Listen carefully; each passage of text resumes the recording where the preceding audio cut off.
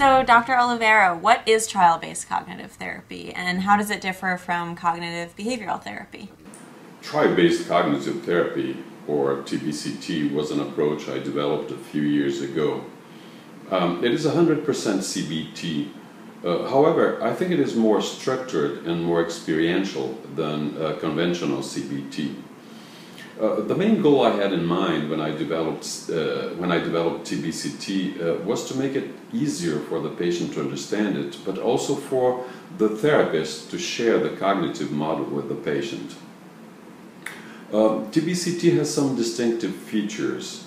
For example, we use a lot of metaphors, and the main one is the law metaphor. This is because the inspiration to develop TBCT came from the novel written by Franz Kafka, The Trial. My interpretation of The Trial was that Kafka wanted to propose a universal principle, the principle of self-accusation. And then I thought that this concept of self-accusation matches what cognitive therapists call core beliefs. So, if the client succeeds in uncovering the core belief or the self-accusation, then it is much easier for the patient to organize his or her own defense. So, what kind of patients would you say typically benefit from TBCT? TBCT is a transdiagnostic approach, meaning that it can be used in most psychiatric disorders.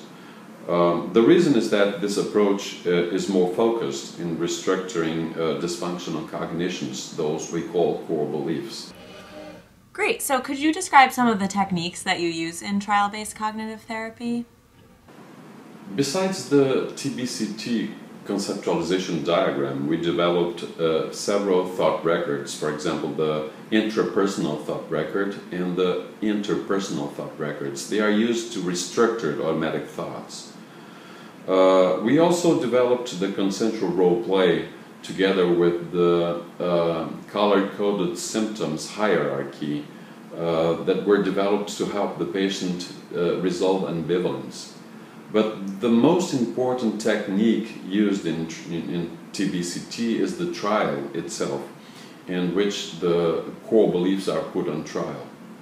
But we can also mention the trial-based metacognitive awareness technique, in which the patients become more aware of their thoughts and beliefs, and I would say that the patient may become more metacognitively aware of his or her thoughts and core beliefs. So what does the research show about the effectiveness of trial-based cognitive therapy? Trial-based cognitive therapy is an evidence-based approach. A few studies were conducted to test its effectiveness. I would like to mention two of them. One study was designed to compare TBCT and standard CBT and social anxiety disorder. The results were similar. However, I was surprised by the finding that TBCT was superior in decreasing the scores of the scale of fear of negative evaluation compared to standard CBT. Another study was conducted to compare TBCT and prolonged exposure in PTSD patients. The results were similar in this study too, but we were also surprised by the fact that effect sizes were bigger in TBCT as compared to prolonged exposure in PTSD patients. So if I was interested in finding a therapist that's knowledgeable in TBCT, how would I go about finding them? There's a list of certified TBCT therapists on the TBCT website. The easiest way is to Google trial-based cognitive therapy and look for certified TBCT therapists. So I understand that there's a pretty extensive training program for clinicians who want to learn TBCT. So what's involved with that, and what are the most essential components of that training? The TBCT training and certification involves 3 two-day weekends over 2 to 4 months. The most essential components are the video demonstrations with real patients, and the techniques are exhaustively practiced by the participants with peers, and they are also supervised by myself, by Noah Kleiman or Donna Sudak.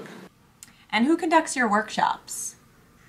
I teach most of the techniques, but I'm fortunate to count on Noah Kleiman, who is an excellent TBCT therapist, and he is already certified as a TBCT supervisor.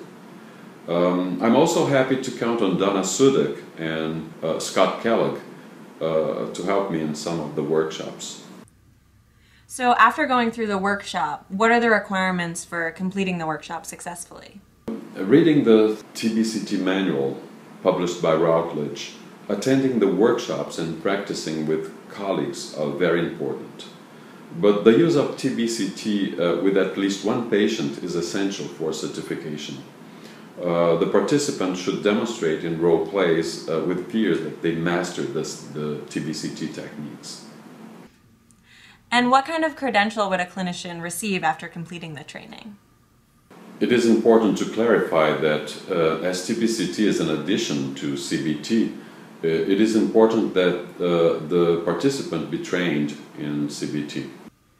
And is there anything you would suggest that clinicians should do to get ready for the training? Just going to our website and registering for our next workshop in New York City in November. Okay, well, thank you so much. This sounds great. Before we leave, is there anything else you'd like to tell us about where we can learn more about child-based cognitive therapy? Please send me an email and I'll be happy to share all the papers that have been published with you. You can also read the TBCT manual published by Routledge. So I understand you do trainings all over the world. Where is child-based cognitive therapy available? You are right. TBCT has been taught in the United States, in Brazil, and in Europe.